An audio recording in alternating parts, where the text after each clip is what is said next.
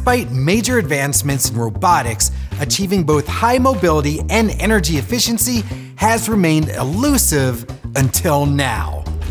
Researchers at the Singapore University of Technology and Design have developed Atom, a dual mobility robot that flies and rolls using just 2 actuators. Unlike traditional hybrid robots that rely on extra motors and complex mechanisms, Atom leverages a mono-wing and counter-rotating actuators to provide trade-offs, directional flight, rolling, and turning with impressive energy efficiency. Its design addresses key flaws in previous attempts, such as limited terrain adaptability and one-directional flight. Atom also recovers from any landing orientation without manual help, thanks to the small frame and center of gravity. Its ability to navigate rough terrain and fly in both directions sets it apart. It can roll and turn on various surfaces while it's able to ascend and descend at 15-degree gradients with or without incremental stops. With potential applications in disaster response, environmental monitoring, and urban surveillance, Atom demonstrates how minimalist, bio-inspired design can lead to robust and efficient real-world robotic solutions. And solutions are all part of being a designer, so let's check one out in our premiere product highlight, sponsored by Mouser Electronics. The Eaton Freedom NEMA Auxiliary Contact is a compact contact block available for reliable integration into Freedom Series NEMA starters. Weighing just 0.15 pounds, it features NCI, EC, and low functions for precise control. Certified CUL listed and backed by a 1-year warranty, this auxiliary contact is ideal for enhancing timing and coordination in industrial control circuits. The Eaton Freedom NEMA Auxiliary Contact is designed for use in reversing motor starter applications. Check it out today by visiting Mouser.com or by clicking the link below.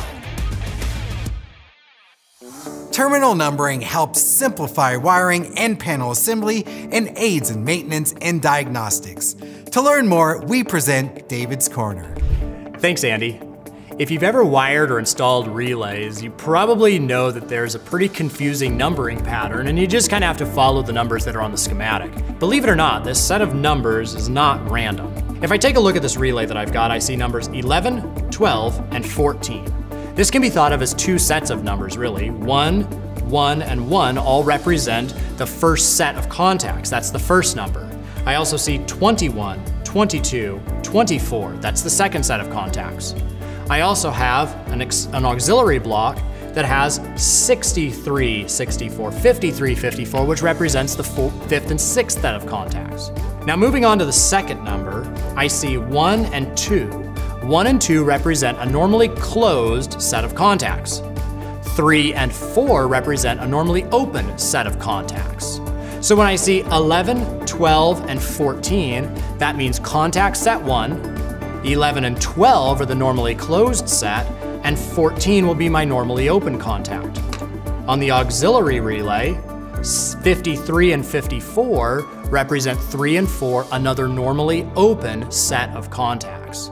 So while it is still confusing, you can use these numbers to translate what status you expect, whether open or closed, when you see a relay or other terminal-based device energized or not.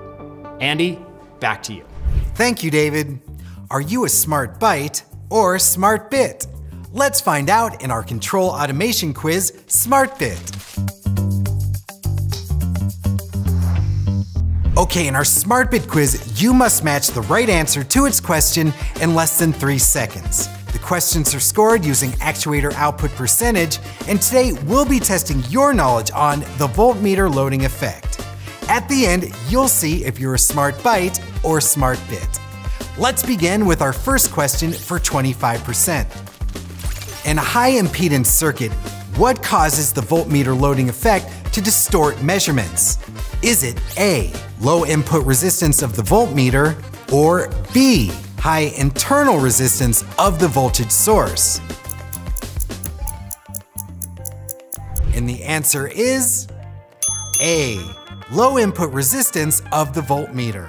A voltmeter with low input resistance draws current from the circuit, altering the voltage it's meant to measure.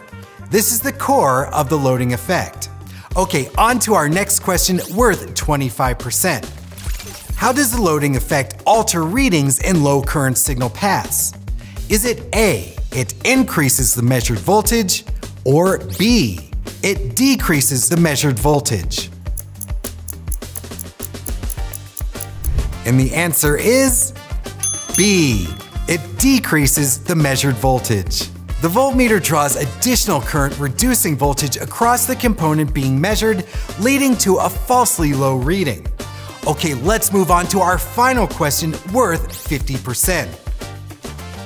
In precision analog circuit testing, what is the primary strategy to avoid voltmeter loading effects? Is it A, use a lower voltage source, or B, use a buffer amplifier between the circuit and voltmeter? And the answer is B, use a buffer amplifier between the circuit and voltmeter. A buffer provides high input and low output impedance, isolating the measurement device from the circuit and eliminating loading errors. Well, how did you do? Are you a smart byte or bit? You can have another try at it right now by clicking the link on your screen. Thanks so much for tuning in, and we'll see you next time.